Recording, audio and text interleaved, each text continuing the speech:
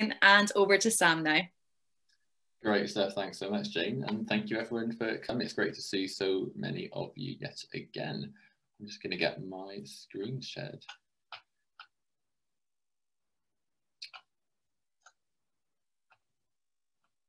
Okay.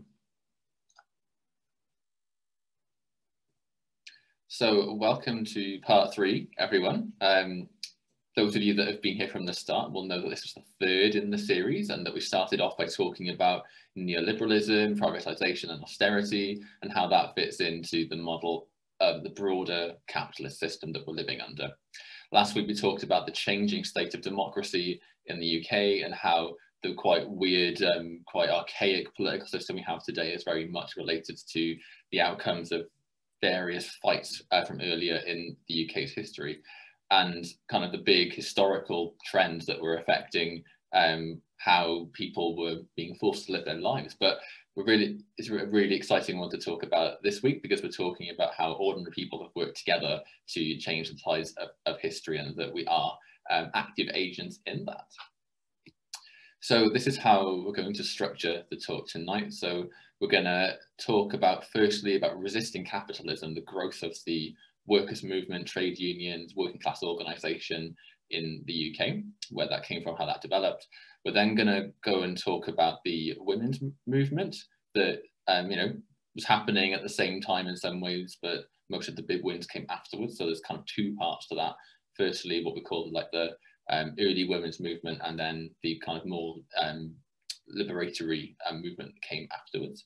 We're then going to talk about Thatcher's counter-revolution, so what Thatcher did that actually had broader social impacts on the way that we can organise collectively today. So not just the policies and the kind of immediate term effects.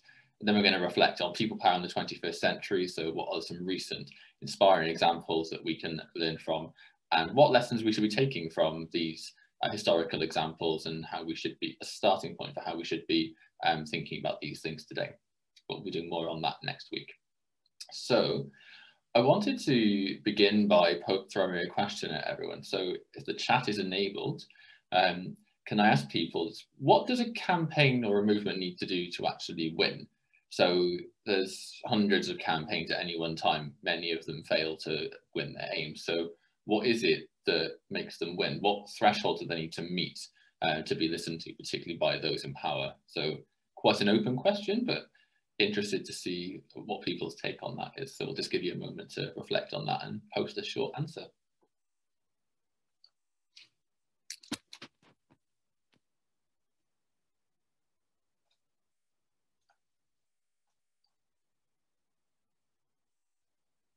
Rupert Murdoch on the side. Not stopping. Convince many people.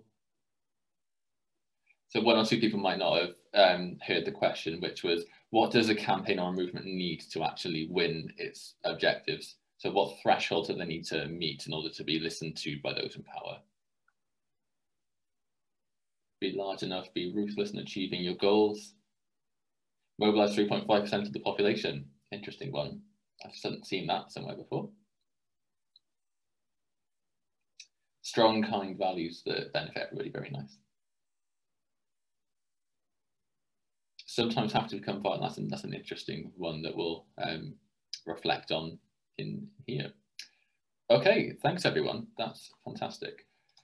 So we will move on. So I just wanted to recap a little bit some of the concepts that we've discussed in the previous 2 talks. So we've talked about capitalism, how it developed and how it branched into different forms based on wider social forces that were going on at the time. So here and in many other countries where union movements were defeated in the 70s and onwards, we got neoliberalism, which stresses privatization, austerity and deregulation. In some other places, we get various types of welfare capitalism, where free markets are compensated for by high levels of welfare spending, because the trade unions are often still very strong, and the Scandinavian nations is the best example of that to date. We talked about the development of democracy both globally and in the UK specifically. We talked about what happened in most of Europe, an alliance between the emerging industrialist class, the bourgeoisie, the people that were making money out of hiring workers, and the So the owners of the factories and mines and so on, they allied with the working classes to overthrow these absolutist feudal regimes, so sometimes monarchies, but regimes that were not based on democracy or the rule of law, in a way that locked out this new rich class from political power. We talked about why that didn't happen in the UK and why that failed revolution is part of the reason we still have such an archaic political system. But as long as there have been economic systems that dominate and exploit people, there's been uprisings, unrest, and rebellion. In pre-capitalist Britain, these were rarer, but with the industrialization society, huge numbers of workers come into contact with each other for the first time in those numbers. They spend hours at work together, and they're often spending more time together in their communities and the other institutions that they create. So they come to see their common interests. And why can't they also work together to improve their own lives if they're working together to produce profit for their bosses? So we're going to start here by talking about history of working class movements. So we've talked so far about the broad historical forces that were done, things that were done to the masses in the UK and the world. The Industrial Revolution, creating massive wealth and poverty at the same time, people attracted to cities and forced off previously communal land by landlords. The calculations of a political elite were playing off different classes against each other. But now it's time to talk about what people did together in reaction to those forces and how they tried to create their own destiny. As soon as capitalism started disrupting people's lives, people fought back. We talked last week about how during the English Civil War, soldiers organised and demanded popular democracy, so democracy for every working person, which was a horrifying concept to Cromwell and his generals. We mentioned the radical movement that was influenced by the French Revolution that was saying that all men had the same rights. So in the very early 1800s, before you can say that the working class was fully formed in the UK, we weren't quite a fully industrialised society at that point. But at that point, a group called the Luddites were textile workers, and they were smashing and threshing machines that were automating away their jobs, something that might sound quite familiar to us today. And even before that time, workers were trying to organise trade unions to improve their conditions and work for their collective benefit. But they were banned in 1799. They were legalised again in 1824, but there was a long-running battle over the course of the 19th century over to what extent trade unions were legal and what they were allowed to do. So by the 1830s, Britain's economy had been transformed to the extent that you could call it a fully industrial society. And workers responded with Chartism, the movement that we talked about a little bit in previous weeks, where it started off as being a call for democracy. So they published the People's Charter saying, we want annual elections to Parliament, we want a secret ballot so our bosses or landlords can't bully us into which way to vote. We want payment for MPs so working class people can afford to be MPs, and universal suffrage for all men, crucially all men. And that movement used drama, they used escalation in how they fought their campaign. So their first campaign in the 1830s was about a huge petition, over 1 million people signed this petition, and it was put on really long rolls of paper and was really handed into Parliament in a really dramatic way that just made it very symbolic. And when it was rejected, there were plans laid for a possible armed insurrection and revolution. So in the 1830s and 40s, the conditions existed where capitalism could well have been overthrown, because we got to this point where workers were so upset with the inhuman living and working conditions that they were often in. They tried bigger petitions a couple more times. And again, at the end of that point, around 1848, where revolution was sweeping Europe as a whole, there was plans for an armed uprising, there were shadow parliaments and so on, but did not succeed. Arguably, some historians would say, because the bourgeoisie, the industrialists, the ruling class, had allied themselves with the older feudal ruling class that held government power, because they'd given the vote to these people in 1832. They had allowed them into the political system, so that ruling class were kind of merged between two groups. So during this time, workers aren't just taking action to improve their conditions. They're discussing how society should work instead. So what we're stressing here is the importance of ideas in how campaigns and movements develop and how that influences how likely they are to succeed. So we talked in the first week about the ideas of Marxism, how it analysed capitalism and the problems that it said needed to be addressed. So that was just one approach to what radical thinkers, particularly in the 18th and 19th century, had in their toolkit, how they would change society. Robert Owen popularised the cooperative movement, which was designed to remove capitalist profit from the equation. So if you think about the cooperative bank, the cooperative supermarket that we have today, they are kind of remnants of this grassroots movement of people locally setting up different cooperative societies to provide essential services for people in working class communities by cutting out the capitalist profit, essentially. Now, throughout the 19th century, capitalists and the government are cracking down on struggles for better conditions. We saw, I said earlier, how trade unions were either legalized or banned, or picketing was made more difficult at various points in the century. So, for example, picketing is when you're standing out, striking workers are standing outside their workplace and they're trying to stop their colleagues from going into work, because if you've got a solid strike, you're interrupting the accumulation of profit, you're stopping your boss from making profit, that's hurting their bottom line, and it's forcing them to come and talk to you about better conditions. It doesn't always work, but that's the central idea behind it. And you know, the way that workers are talking about ideas throughout this whole period, by the early 20th century, it's quite normal for industrial workers to be doing a shift in a factory or a coal mine, and be reading Marx by candlelight. The South Wales Miners' Federation, which was north of where I live in Cardiff, some of these communities were so dominated by one industry that a kind of working class culture dominated everything, and people were just thinking about, well, we're going to have a revolution. The question is, what kind of society is going to replace it? And people saw self-education as a kind of liberation from the society that they were living in, as well as struggling in everyday life for better conditions.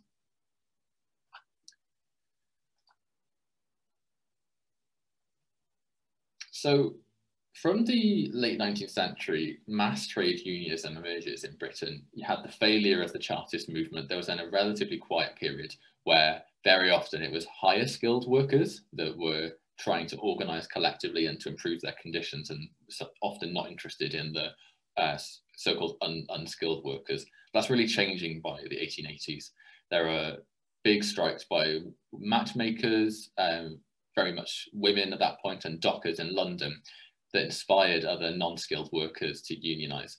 And you have a transformed situation where membership of trade unions stands at 6.5 million by 1918. And this period sees coordinated action to fight for improved factory conditions. And the demand for an 8-hour day is internationally coordinated by the Second International. So that's an international group of trade unionists, socialist parties and so on, groups of people who were motivated by the call that Marx made for workers of all nations to unite, because they believed that in order to have a successful revolution, it had to happen more or less simultaneously in all countries.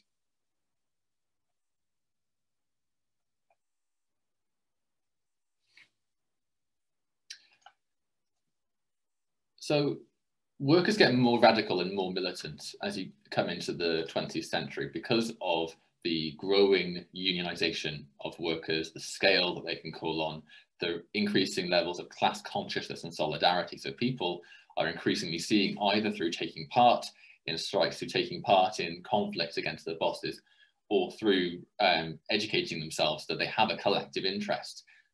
Miners have the same interest with each other, but they've also got the same interest as dockers. So you've got a lot of solidarity across the economy going on at this point. You've got particular hotbeds of militancy like the Clyde shipyard near Glasgow and the South Wales coalfield that are steeped in socialist ideas in almost every area of life.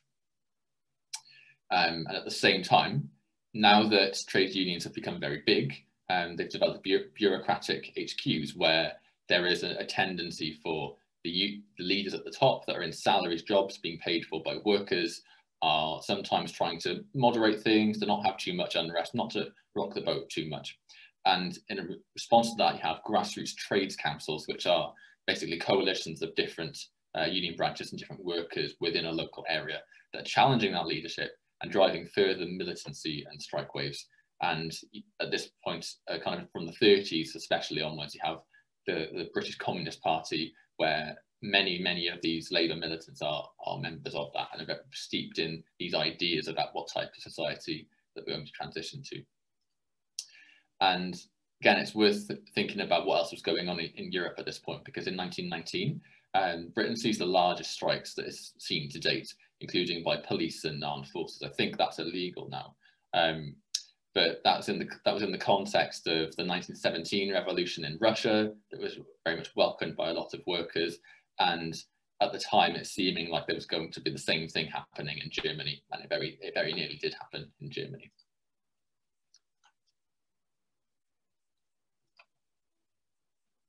So, very important time in the history of the working class movement was the general strike in 1926, where the miners' union, which is a very important part of the economy at this time, everything is running on coal. If they're on strike, then everything finds it difficult to function, basically. They were locked in a dispute with the management about cutting pay and having to work longer hours for less pay as a result of an economic downturn, because the prices and the wages they were being paid were often directly related to market conditions in the economy. And they start off by having an agreement with the transport unions, but this escalates very rapidly. They get locked out by the managers and say, you've got to return to work on these terms, and basically trying to starve these people back into work.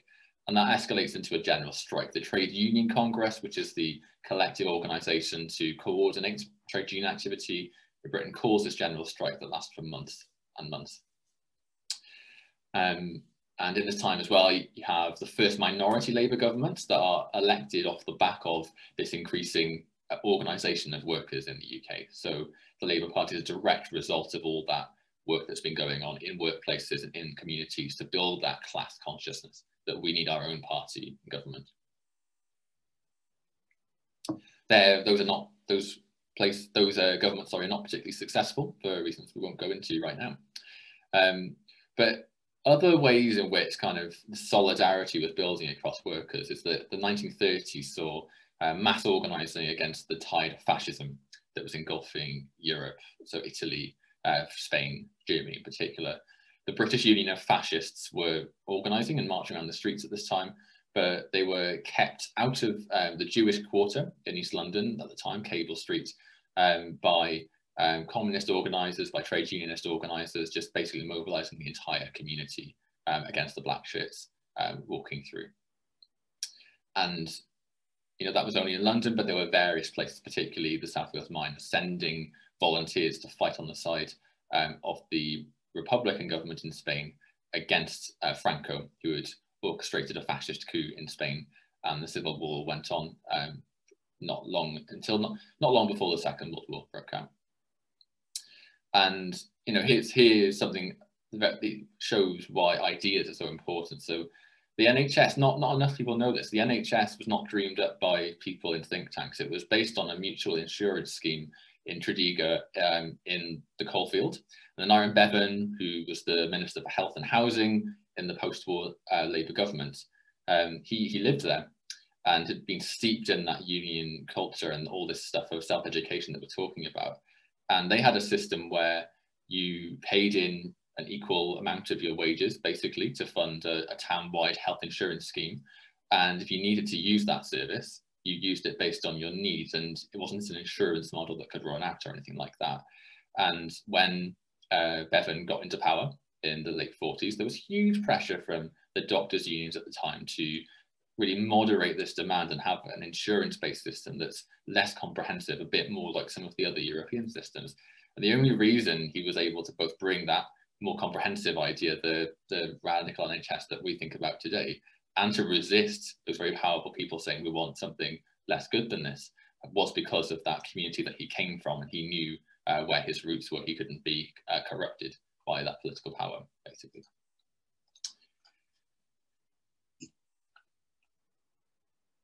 So all this made these post-war reforms that we talked about a little bit in the previous sessions essential. So by 1945, the mass male working class was unionized, experienced in the struggle against the bosses, and knew how to shoot a gun because they were coming back from war. So they had a lot of power. And if the powers that be tried to perhaps not introduce some of the social and economic reforms that we saw after the war, you might have had a very hairy situation, basically. And the atmosphere of the war created a new collectivist common sense. If you're working together for the common good of each other in society, then why can't you do that in peacetime as well? So I like to look at it in terms of, at this point, most basic material interests were addressed, making politics more about what could happen and less about basic survival. So what's we learned from these workers' movements? Organising into unions is at the foundation of winning better conditions, and any political power at an election level or anything else emanated from that. Ideas have shaped what the ultimate goals are. Are we going for reform or revolution? That was often a debate within the labour movement at the time. And that the conditions to overthrow capitalism in Britain existed in the 1840s to 30s to 40s, and again in the early 20th century. So let's now move on to the early women's movement. So you'll see in a bit why I split this up the way that I have.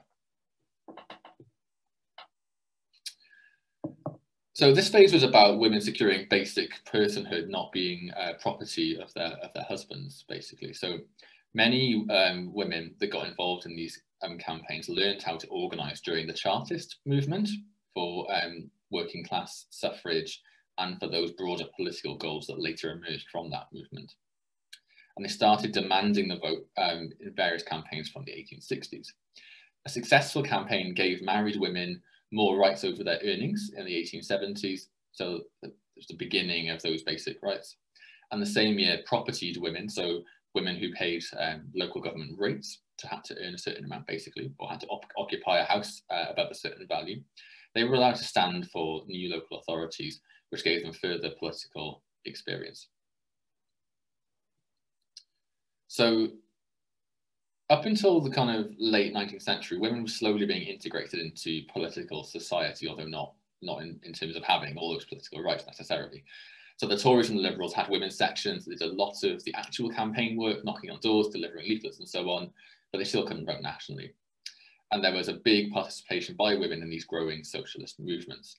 So by the end of the 19th century, the control over women's basic rights by the husbands whittled away. So women were able to have more control over their own property. Dowries were less of a thing. So you could say that maybe this kind of naturally came about both through women campaigning for these things, through the political experience they were getting, but also through this normalization of women in civil society.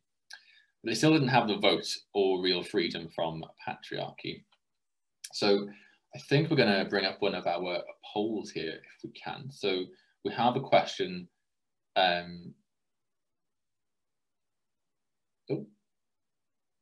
Yeah, so the question is, why do you think women got the vote when they did? So in 1918, women over 30 with certain property qualifications got the vote. All women got the vote on the same terms as men in 1928. Why do we think that was?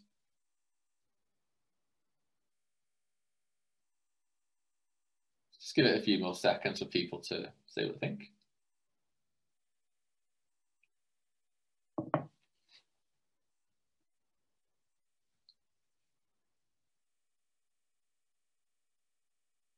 Okay, should we close that poll now, please? And I think we've shared that. So yeah, that's pretty decisive, isn't it? So most people will probably know that there were both peaceful or constitutional and more radical elements of the suffragette movement. And most of you, by 65%, think that the militant wing forced the government to act. Interesting. Right.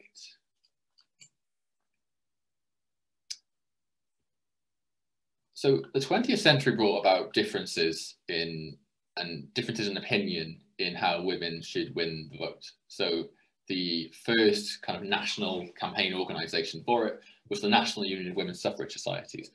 And they campaigned within the system, so by democratic means, peaceful means, by using petitions, by lobbying and so on, and said that women should get the vote on the same terms as men, And that was a largely middle class dominated movement, which meant at the time, not all working class men had the vote, and they were only arguing for women to have the vote on the same basis as men.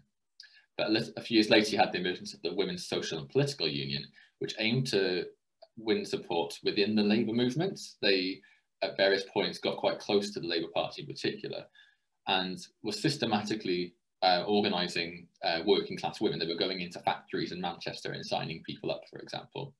And they were campaigning for universal female suffrage. So that was across class and movement very much based in the working class.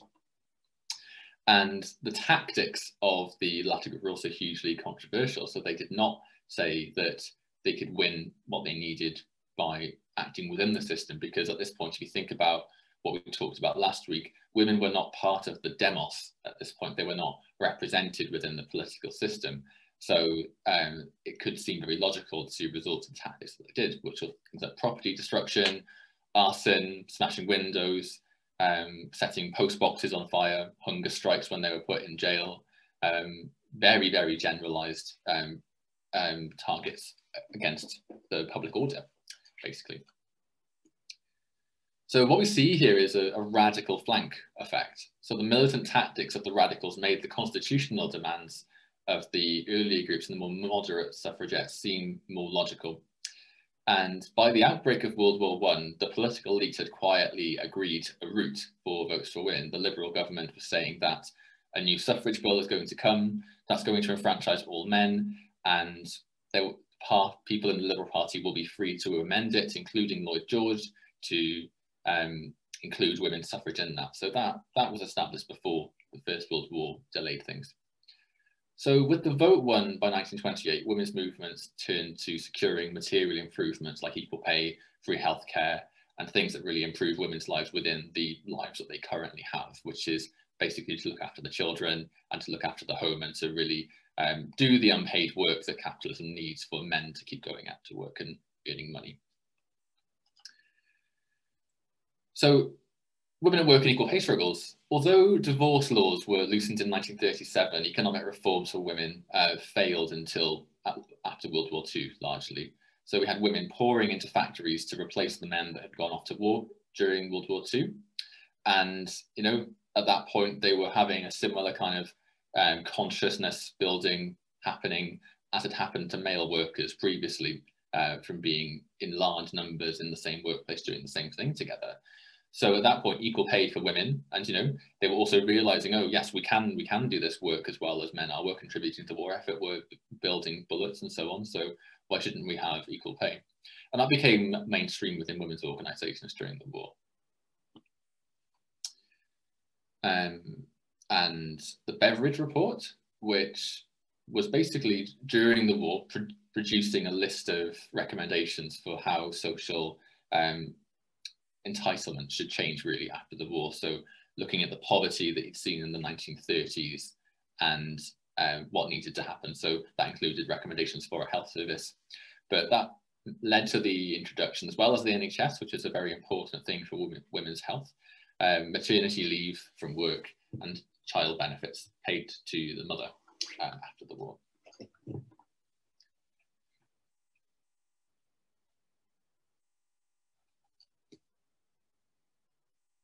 So you have a situation after the war where there's a combination of the active organisation of women's organisations demanding things and the economy making things a bit easier. So post-war, you had labour shortages because there was so much rebuilding to do, and yeah, basically everything needed to be rebuilt. So marriage bars were lifted, where often married women could not stay in their jobs. They had to leave once they were married. That was particularly the case in white-collar jobs. And women were beginning to interact with the working world on similar terms to men, but without equal pay, of course. And many were working long hours for low pay in repetitive and boring jobs in light industries and factories, particularly the case for working class women whose children were a bit older. So equal pay was won in the public sector in the 50s, and that was basically due to competition between different parties. So we're thinking about what is the weapon that is actually available here to win this campaign. And at that point, both Labour and the Tories neither of them had a reliable majority. They were both competing on the basis of the post-war compromise and who was able to give a better deal to the majority of the people. And the female vote was a big part of that.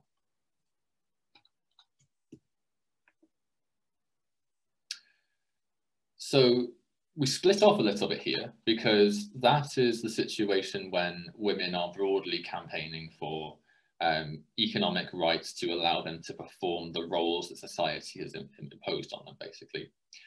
But by the 1960s, a young generation has grown up with minimal worries about basic material security. You're living in a society where there's full employment, the welfare state, and all those things that we talked about that came in through the Beveridge report and that post-war Labour government. So women and others were starting to question their traditional roles in society on a scale that just had not happened previously.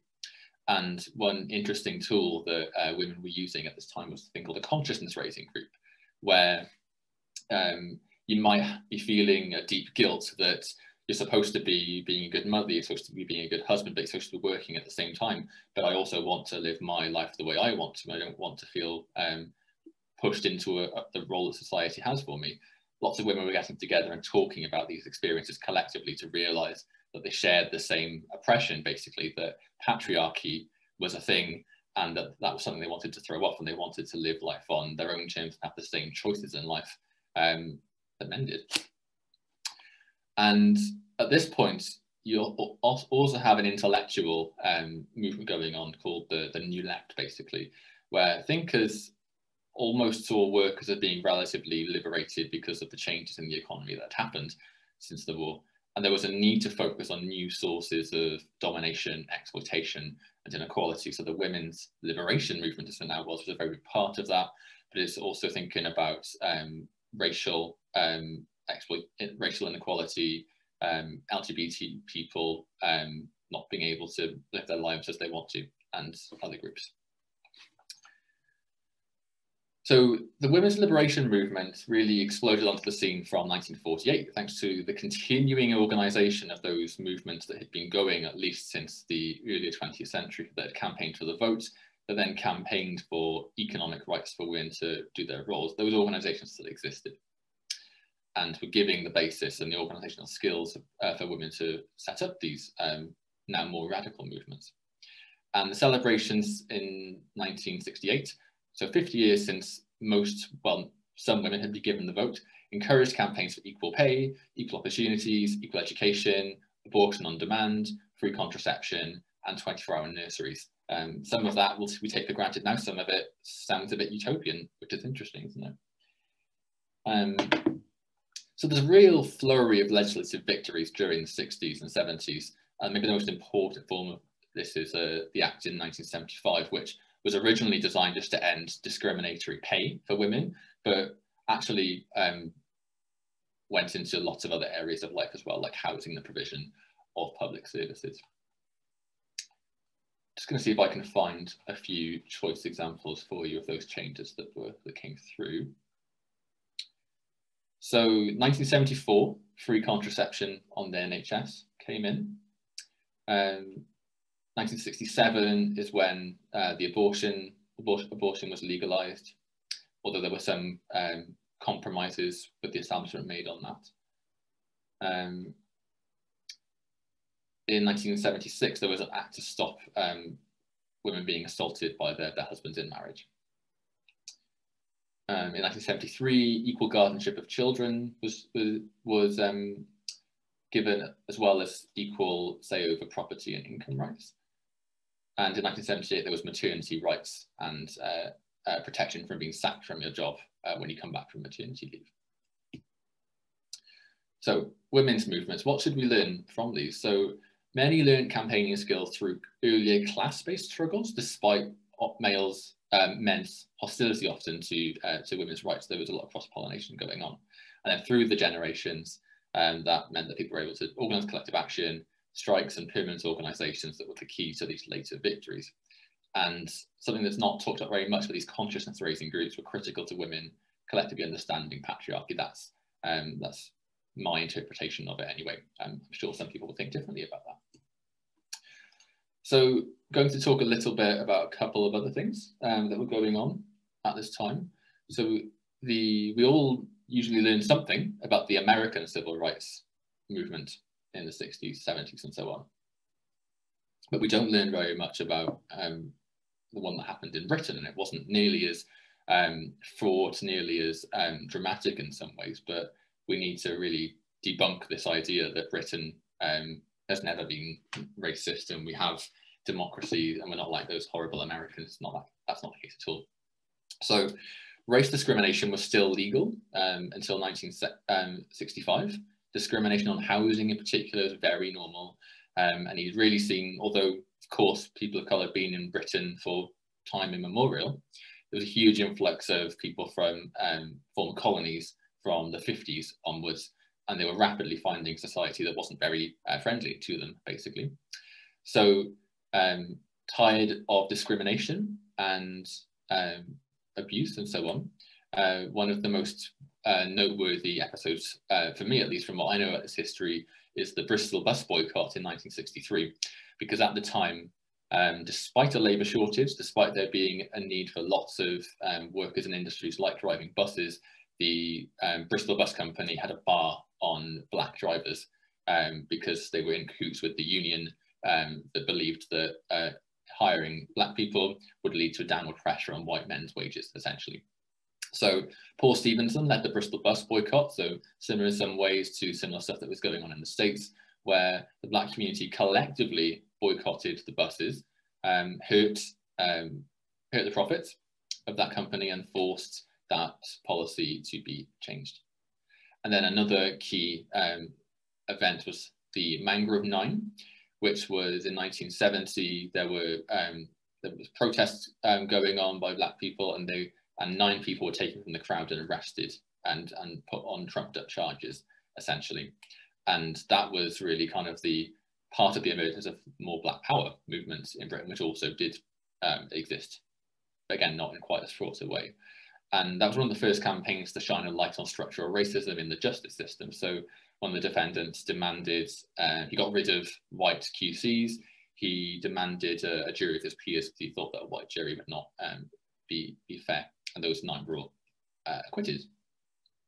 And then 1981, a fire in New Cross killed 13 black teenagers, and 20,000 strong. There was a 20,000 strong march in London that blocked traffic and was generally using these disruptive tactics to shine a broader light on structural racism and to say, you know, we're here, we're not going to put up with this anymore. So again, you see this kind of radical flank effect where things like Black Power, which obviously are more radical than earlier stuff, is allowing a lot of people to go, well, if we compromise and ask for give people the original things they asked for, then we're more likely to keep peace.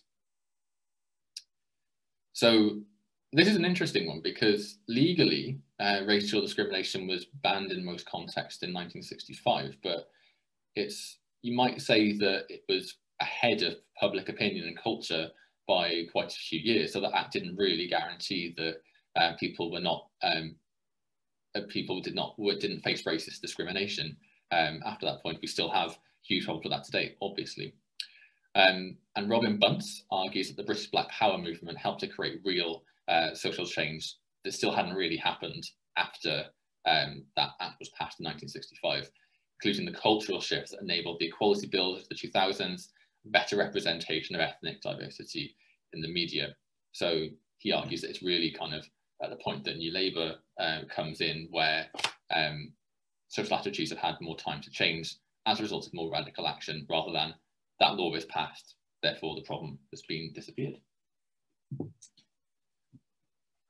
So we've talked about a few, a few areas of movements over history. We talked about the workers' union movement. We talked about the women's liberation movement. We've talked very briefly about civil rights in Britain, but it's important, I think, to talk about how up until this point, we had what you might call a mass society where people broadly saw that they had a lot of things in common and common interests with the majority of society. They might not have the same identity, they might not feel that they're exactly like that person, but people saw that they were equal as a class and had shared interests. And that was something that got really brutally attacked by the kind of broader ideology behind the Thatcher revolution, really. So we went from the mass society to the me society, where government and all the kind of ideology and the mass media surrounding it really encouraged people to think as an individual. So by 1979, we had quite strong levels of social unrest in the country. There was, rising far right, union militancy in response to the stagflation crisis was causing things like the 3-day working week. And it really looked like the organised working class could affect permanent reduction in the power of elites, or even be talking about a transition more fully away from this form of managed capitalism that you had at the time. And as soon as the Thatcher government got in, they really carefully planned how they were going to not just stay in power, not just get a few things done, but have a radical change in the way that people relate to themselves and people that they relate to wider society.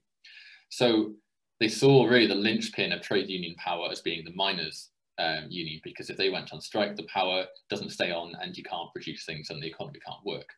So after an earlier strike, earlier in the 70s, they planned very carefully how they would have this final confrontation with the miners' union. They were stockpiling coal, they were making sure that they could starve the miners back into work before it would have unacceptable consequences for them. And the miners' union were one of the most militant unions. They were the people saying that we want to transition from this society, even though we're living in relatively good conditions compared to what we have today, perhaps. So that was a part of a wider war on working class power. If you think about policies like the right to buy, where working class people got to buy the houses at very reduced rates, and the whole rhetoric of individualism has affected how we think about social change to this day. So it's a shift from being citizens or being working with our communities to win things or for our class, to being an individual, and we express our feelings about things by what we buy and what we consume. And with the fracturing of workplaces, it's very difficult to see how people are forgetting, they're getting out of practice of building organisations and working together to change things. So I've put this in terms of we're encouraged to post up placards on Instagram, not to patiently build collective grassroots power, but obviously we need to do more than go to a protest. We're going to exert the power to really change things. So going to say a little bit about people power in the 21st century. So I wanted to say a little bit about Latin America, where things have been going a little bit differently to how they've been going in Europe.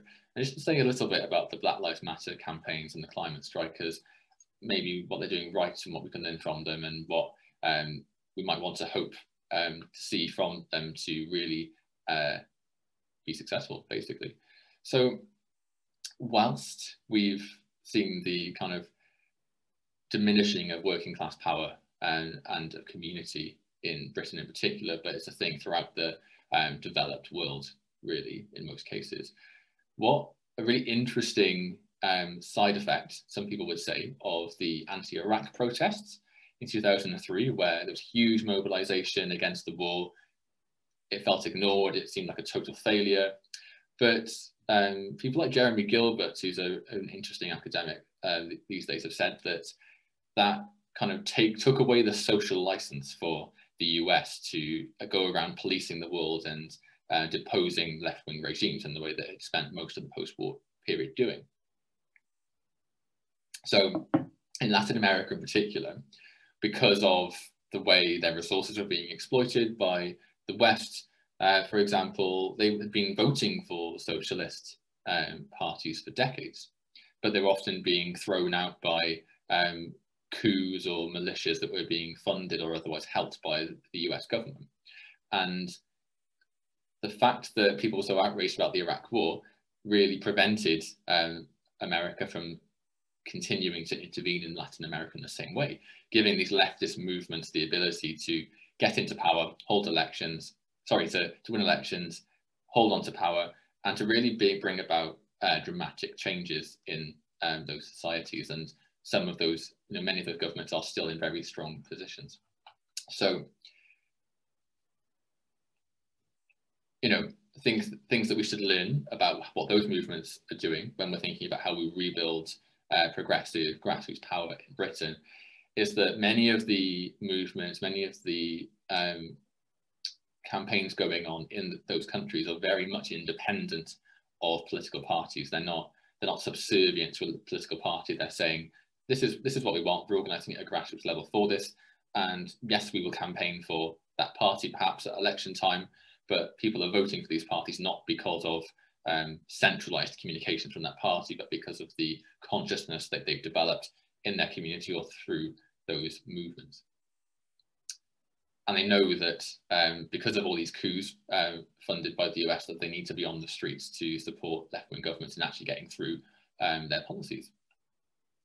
So, you know, something worth bearing in mind is part of the reason I think these movements have been so successful and these governments have often stayed in power is because that they've been very good at reducing extreme poverty, poverty that had been created by these juntas, by these dictatorships, that were basically helping global capital, and instead distributing things like oil profits to the people, to functioning social services.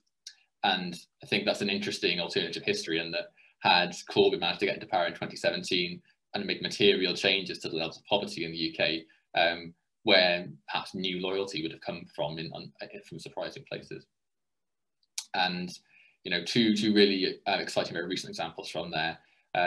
Bolivia re-elected the Movement for Socialism into government very recently, this year, I think it was, in fact, after a US-backed coup. Basically, they just put up a new candidate for the same party and got back into power and carried on. And also in Chile, they've finally thrown out Pinochet's constitution, and they're working on a new constitution that is expected to be very progressive in terms of public ownership of resources and so on. So finally then, on to some of the recent movements we're seeing in Britain, like Black Lives Matter and the climate strikers. And you know, what I think we need to learn from these folks is the way that they're using spectacle and the kind of moral outrage of young people as a tool and as a way of polarizing people. I think that's been very very effective. And they're often coming about as a result of whirlwinds. So Black Lives Matter is a great example of this, where as a result of something terrible that happens, but it might be in America, this huge mobilization is happening from people that weren't previously organized. And the question is, are those people being organized into a permanent organization that can then be used for winning more permanent change? And here in Cardiff, that's showing quite positive signs, because very tragically, a few weeks ago, a black man was died after being in contact with police. Mahmoud, his name was, and there were protests for 5 days outside the police station where he'd been detained. And after initially the media not really wanting to talk about it, there's been sustained attention and pressure on the police to explain what's been going on there. And we've just heard that he somehow came into contact with 50 police officers in that period, which is extremely worrying.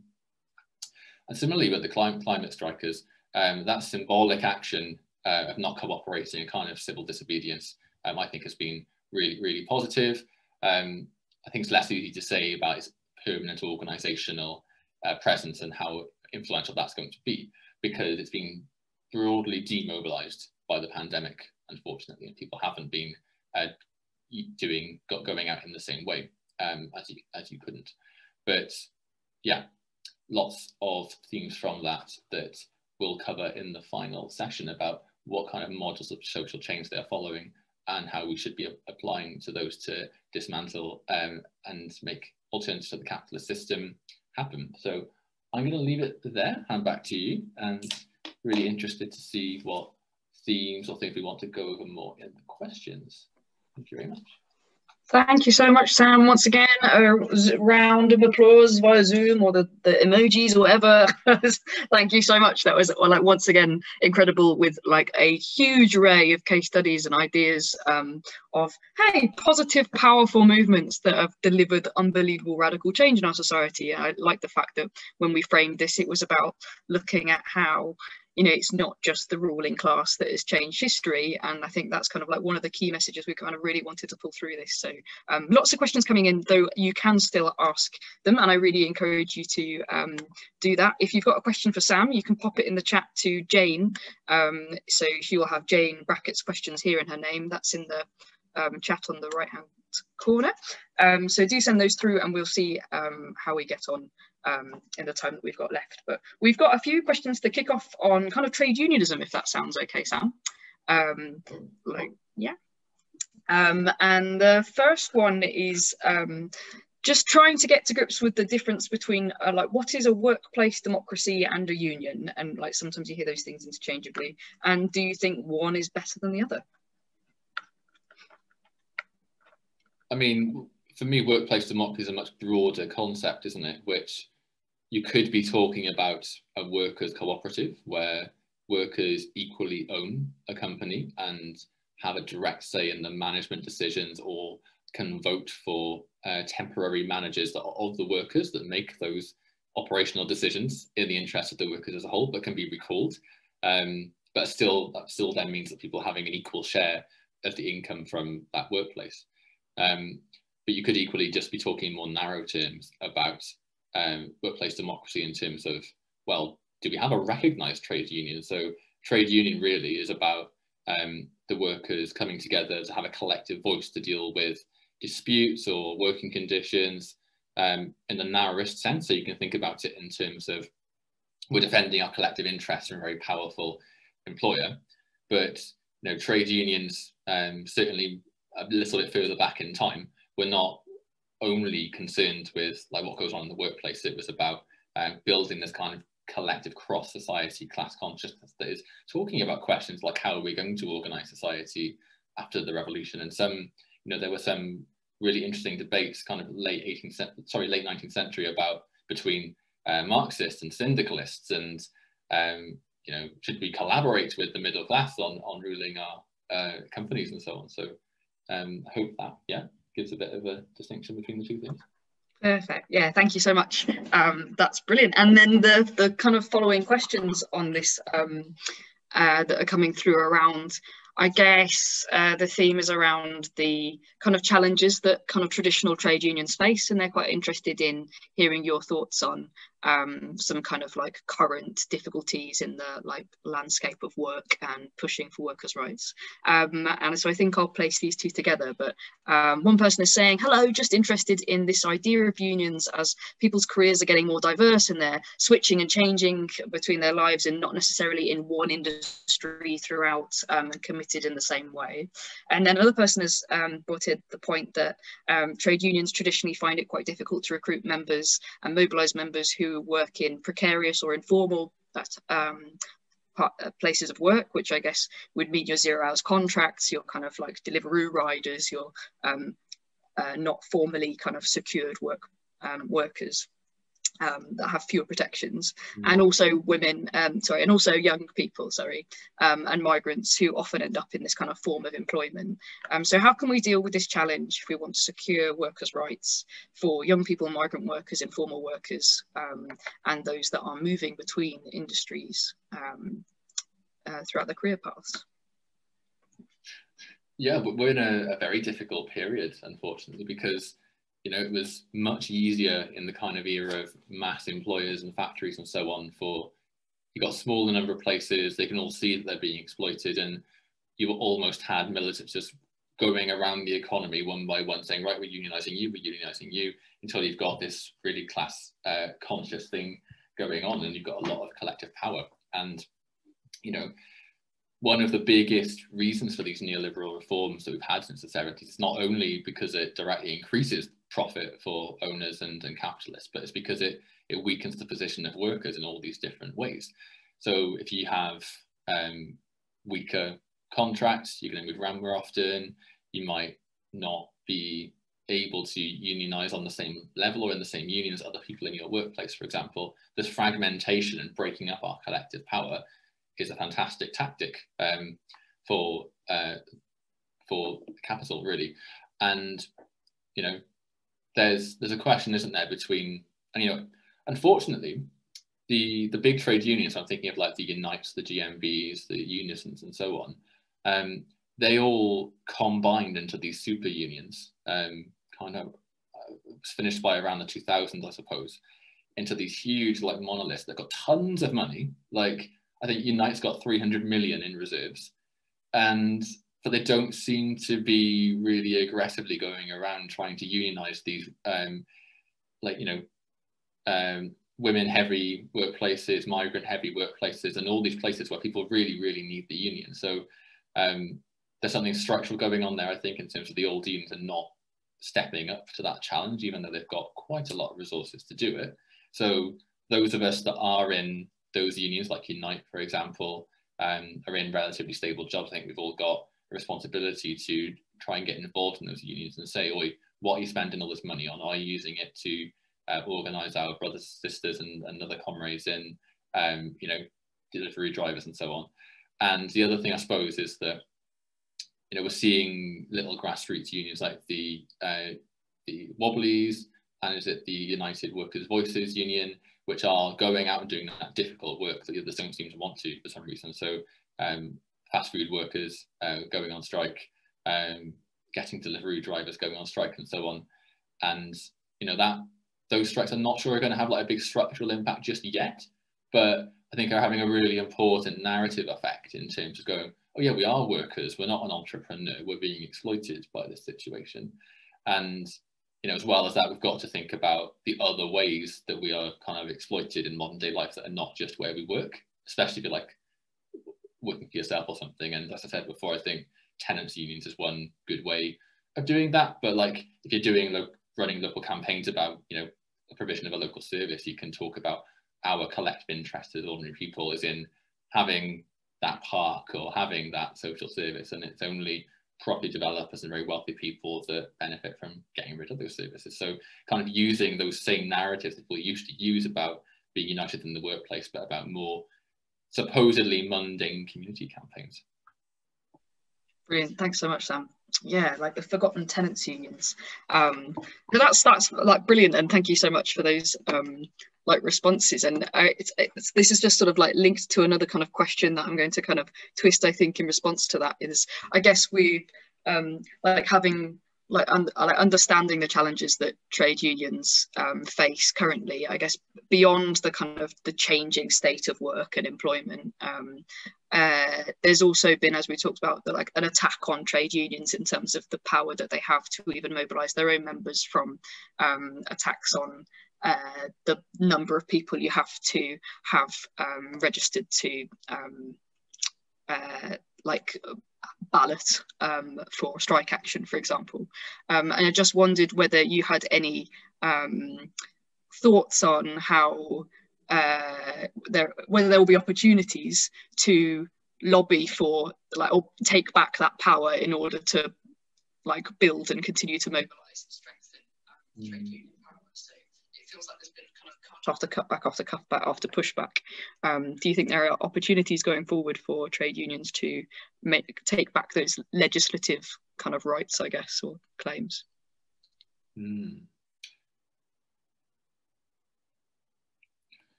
If you look back at the period of like biggest militancy, like particularly kind of 14 to 18, 30s and so on, it's really interesting how at some points it didn't actually matter whether the union bureaucracy had called the strike or not. And obviously back then you didn't have the same restrictive rules for ballots need to be triggered in this way, all these people need to vote on it, and there needs to be a turnout bar, for example. But illegal strike action and other types of work stoppages were happening really frequently, and you're seeing a little bit of that, I think, these days. But I think that what we don't have a lot of power over at the moment is who is sitting in Parliament for all the reasons that we talked about last week.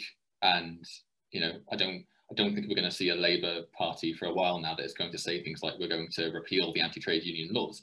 So whilst as Greens we want our people there to be saying that this is fundamentally anti-democratic, if we're getting these smaller unions getting bigger, maybe thinking about calling wildcat strikes or just using these more radical tactics that are outside of the kind of accepted common sense. And if you can use that moral kind of critique of we're being exploited by our bosses in all these different ways, and the government is basically rigging democracy so we can't even stand up for our own rights. I think that, and this is why we're taking this quote unquote illegal action. I think we've got to have a serious think about to what extent we want to ignore those rules, face the consequences of it, and maybe over time using tactics like that will force the big unions to use more of their muscle to try and fight back against those limits that have been imposed. Thanks so much. Yeah, maybe it's time to step up. I suppose we're lucky in the UK that we've got such an unbelievable history and formalised like unions, and in many other cases and many places around the world, we're seeing that kind of action because there simply is no other option. So that was great. Thank you so much. I'm going to move us on to, we've got quite a few questions coming in following the kind of conversations and topics on universal suffrage and women getting the vote. And I think we'll move towards this one, which is how far backwards have we gone RE women's rights, but also workers' rights because of COVID? And how far have we got RE the left really? Sorry, how far have we got, and are the left really starting to come together on this? Big questions. Can you try that once more, sorry?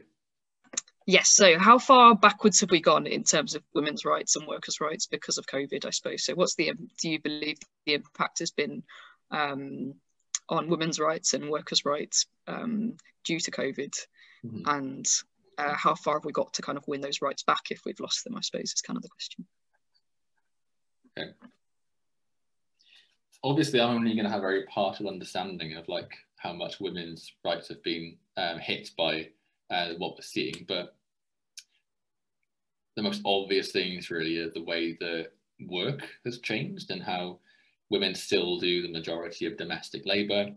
And you're hearing about so many employers now where you're working from home, but you're basically expected to do the same amount of work. Your kids can't go to school, so you've got to somehow be working 20 hours a day, juggling your actual job and the childcare. And I think there's some evidence that men are doing a bit more of that, but it's broader social stuff means that that's an enormous effect on women. And I think women have been affected much harder economically by the situation as well, because if you're in a low-paid job, in an ununionized job, in the hospitality sector, all the things that have been hit hardest by the economic situation we have, there's more women in those sectors. There's more women in the NHS, there's more women in care work, so increased risk of being killed by exposure as well. So a real massive crisis that kind of compounds the earlier austerity situation that's had that impact. So I guess it's shown us like how far we still have to go for real equality, more than any legislative setbacks per se.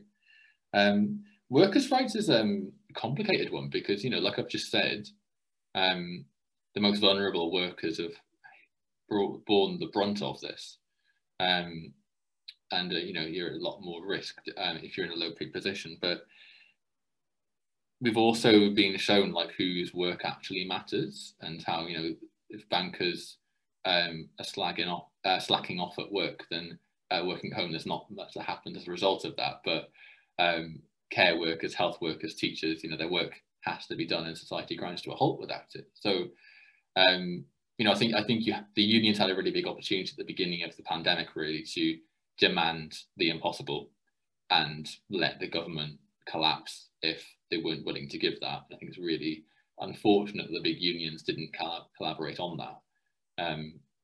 But was it 100,000 teachers on a Zoom call a month ago as the government was trying to force open schools? The unions are growing again because of the pandemic, and the way in which people are seeing again how all our collective health matters and our collective, how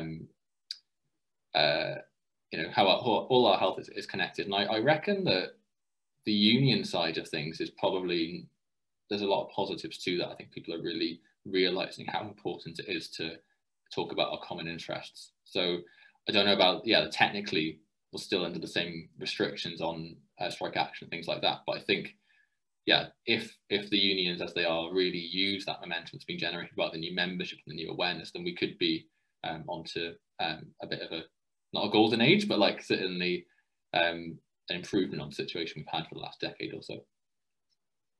Yeah, it's been unbelievable to see the National Education Union's kind of growth and ability to mobilise. You were quiet and now you're back again, I think. Oh, okay. Yeah. Sorry. I tried headphones. Fabulous. Thanks so much, Sam. Yeah, like absolutely, it's exciting to see some like unions like National Education Union like really grow and kick off at the awful state of education that we're seeing at the moment in COVID. So the next questions that we have are kind of more around movement building and challenging capitalism and this kind of like antagonism with workers and capitalists like pushing back and forth. And one question that we have is a tricky one, and we love throwing you these. The question is, we have learned that a capitalist strategy is to give out as little change as possible to prevent a full revolution. In practice, when pushing for change, how much compromise should we accept? And brackets, this person has said, for example, many people would argue that a net zero by 2050 target is too late. However, some would take this as it's a better than nothing attitude.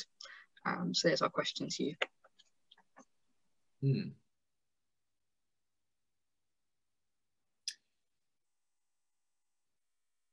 How much compromise should we accept? Okay.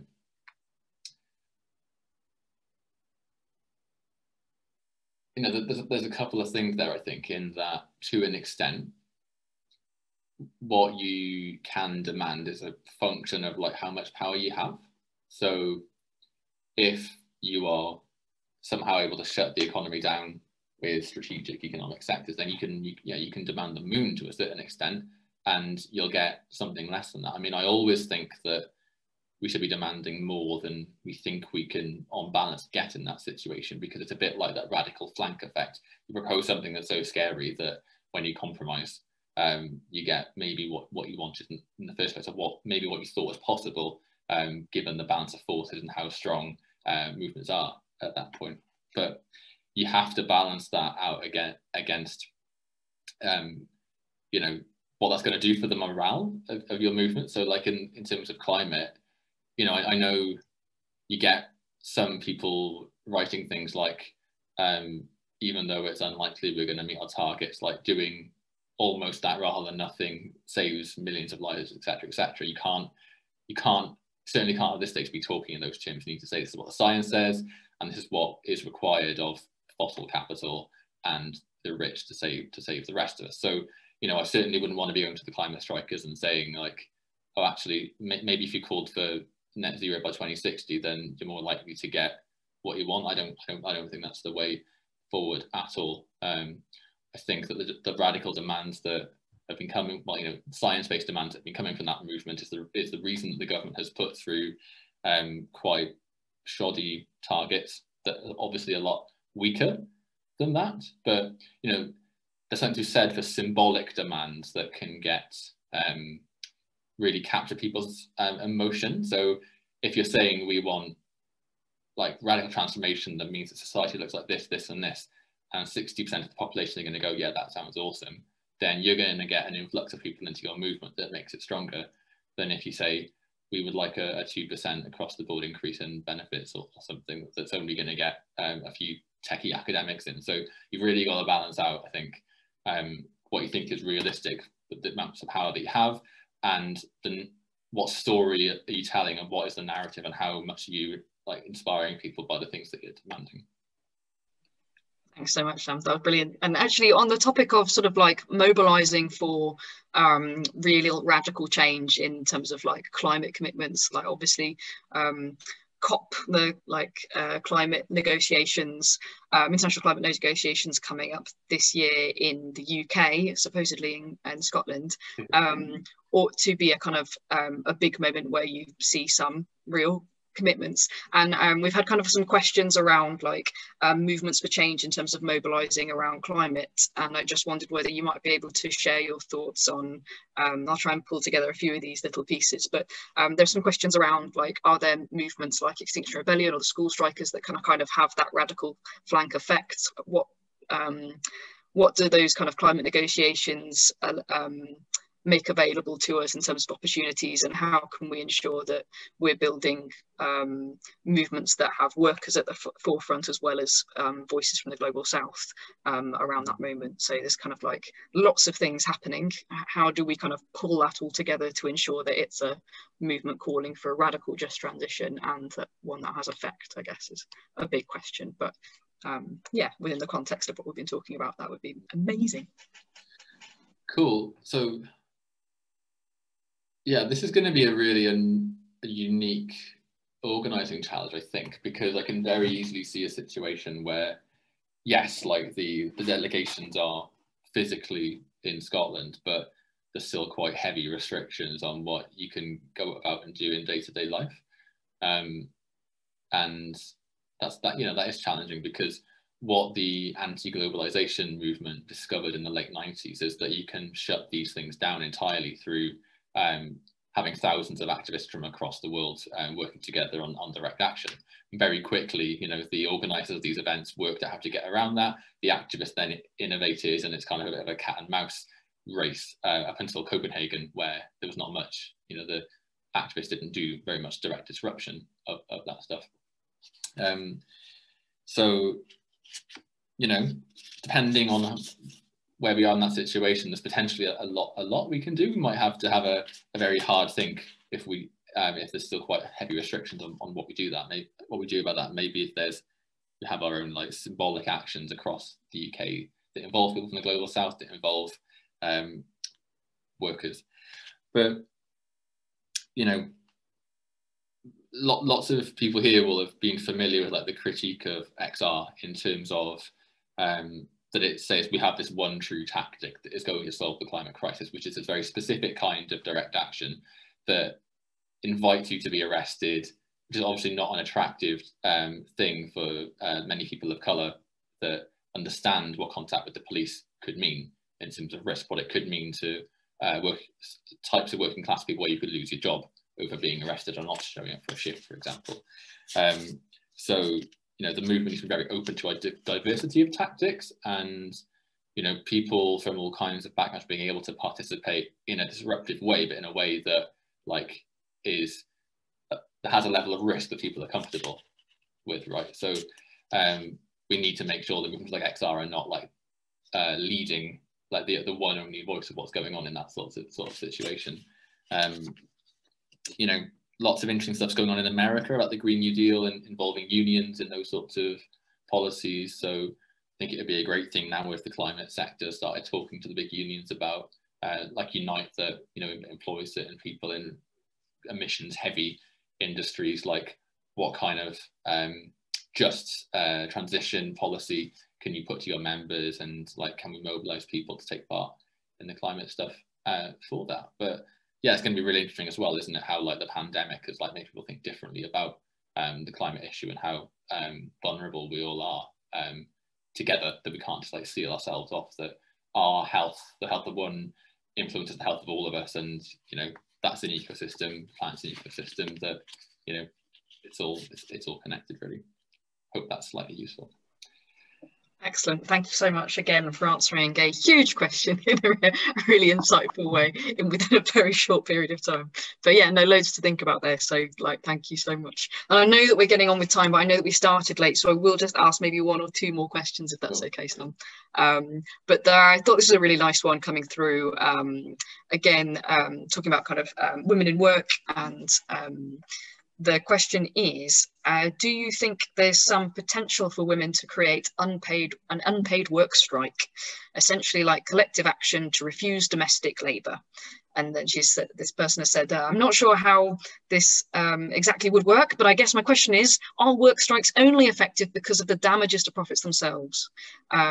Or is there a way that this can still kind of like push back against the capitalist model more widely? That's a great question, and I don't know if I actually mentioned it earlier, but I tried to come up with a like really basic take on what kinds of action actually like endangers the status quo, and it was something like either strikes or something else that like directly gets in the way of profit being generated, or something that just like causes so much disruption to daily life. more so so if you look at like the radical suffragists, the kind of breakaway group that was, you know, just doing quite indiscriminate property damage and so on, you know, that wasn't always directly blocking capital, but it had its intended effect eventually, just because the amount of chaos it was causing and this kind of breakdown of public order. And if you look at like a lot of revolutions in the global south, it's kind of normal people just like invading police stations and stuff. It's a complete breakdown in public order that means that the government resigns or whatever. So if you look at Iceland in the 70s, was it? I think there was a housewives strike where it's all banging pots and pans going down to Parliament and so on, and won very significant women's rights off the back of that. So yeah, if people were going for that, I suppose one way I'd think of it is you've got to do it collectively, like go converge in one place and make it a dramatic thing rather than just a private thing, because then that doesn't have the like broader like PR and narrative effect that puts pressure for change. But yeah, I definitely think that those sorts of, you know, symbolic in terms of how it relates to capitalism, but also causing chaos in everyday life. We might have to be doing more of that because of the difficulties with unions and the way that work has been, workplaces have been fractured in the way we've been talking about. It's a really interesting idea. Yeah, thanks so much, Sam. Fab. And I'm going to throw in one, actually, if that's okay, that's kind of was in response to something you were saying earlier in the Q&A, that I think kind of brings up another interesting question, if that's all right, which was when we were talking about the impact of COVID on workers and how we've seen essential workers particularly put at the forefront of risk and are struggling through this in particular. And the question is, how useful is this narrative of or language of like essential workers? Because in some ways it's highlighting that the working classes are those that are making the society happen, like work and continue, and it's not the bosses and the bankers and the landlords that are making society work and continue, but it's the workers, it's the essential workers, versus the kind of way in which the government has been using like very particular list of workers to be seen as essential workers and not essential. And someone has highlighted, for example, COVID hasn't really shown what jobs are essential 100%, in the sense that many in non-essential jobs have kept theirs, while there are others working in charities who have lost theirs.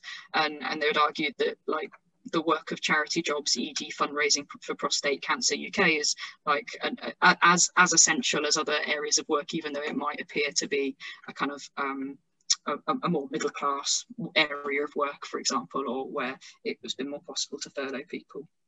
So there's some interesting questions there around the language of essential workers, what it means to be a worker, and how we can find solidarity in this kind of strange shared and not so similar experiences that we all face.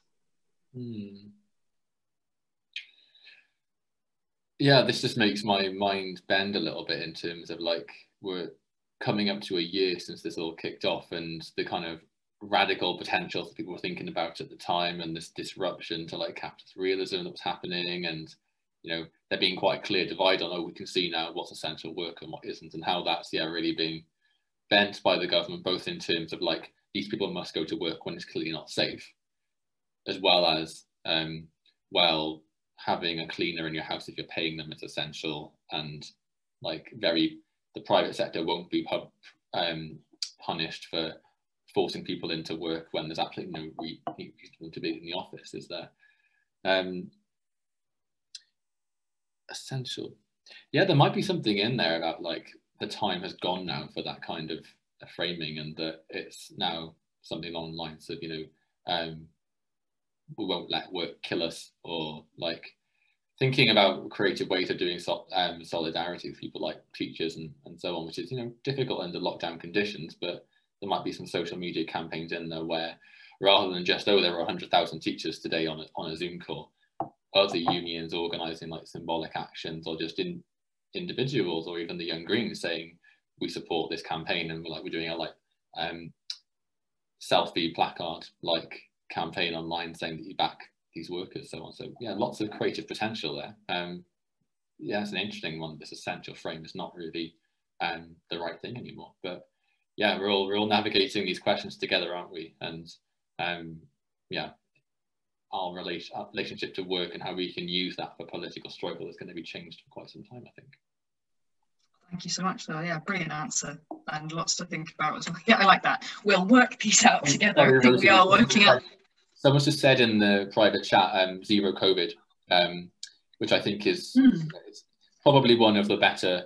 I think that's a very effective union campaign to really cut through the narratives that the government's trying to do to divide us, which is just saying we need a policy that strangles it. So yeah, great point. Nice one. Yeah, good catch. And thank you to whoever contributed that. Okay, fab. And I know that we're going over time, but maybe I will ask my next question as also a feed in to next week, if that makes sense. So you can say as little or as much as you like to tease people towards our next lecture next week with this one, because the question is, how do you feel the Green Party's history of being involved in people-powered movements or coming out of people-powered movements and social movements has shaped the kind of Green Party's politics and approach to people-powered movements, trade unionism, and our kind of theory of change in this context? That is a wonderful question. I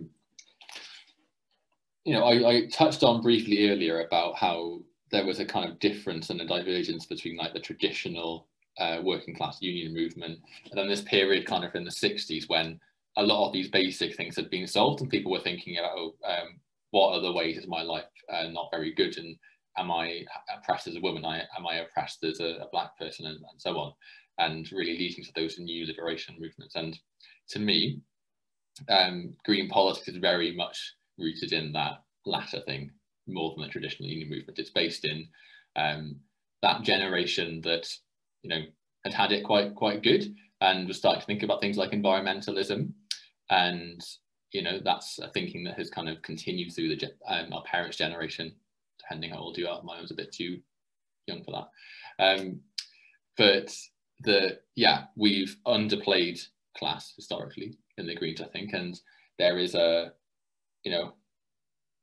has been a tendency in the Greens to disproportionately be from a kind of NGO or professional managerial class that feels relatively politically empowered or relatively able to make change, and it's not necessarily looking back to the history of trade unions, history of the labour movement, and how that gives us clues in how we can deal with the challenges that we're facing today. So I think we need to take the best from both of those two traditions, to just be really simplistic about it, but they're equally. Green politics has gravitated on quite a left-wing economic position for a reason, right? Because it's a kind of holistic system that realizes that you can't have poor people whilst there's infinite riches of people going off on yachts and destroying the planet with those unnecessary luxury consumption. So yeah, I think the Greens could do more with it, but I think they're on the way, and that's something we'll talk about a lot next week. So I'm really excited about that one. We'll be talking in more detail about how we make change, what's been working recently, the kind of theoretical underpinnings for that, and so on. Amazing. Thank you so much once again, Sam, and thank you everyone for sticking around. Please do raise another round of applause. It has been terrific, but don't leave yet, because yes, as Sam said, next week is our final, and I know that if we were in a real room right now, I'd see you all moan with sadness at this, but next week is the last of these radical lectures. Sad faces on Zoom.